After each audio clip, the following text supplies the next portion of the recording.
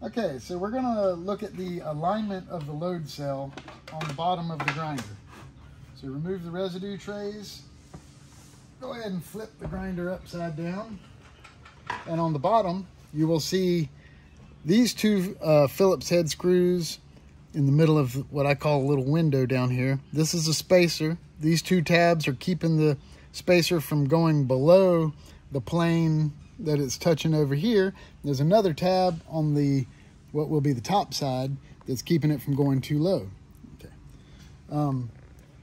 So if the first thing what I suggest is to loosen the screws just a tad to make sure they're not overly tight. Sometimes people put things together overly tight and that can cause its own problems.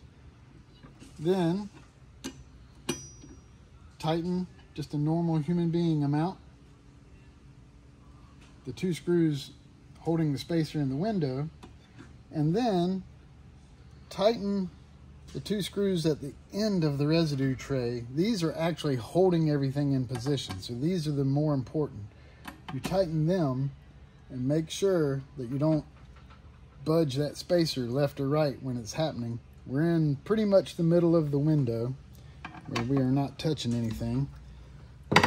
And that should leave the load cell free to, if you push on it from above, you can see a slightly imperceptible movement. Same thing when you push down, it should be able to move up and down. Don't push too hard. That's just to verify that it is actually able to work.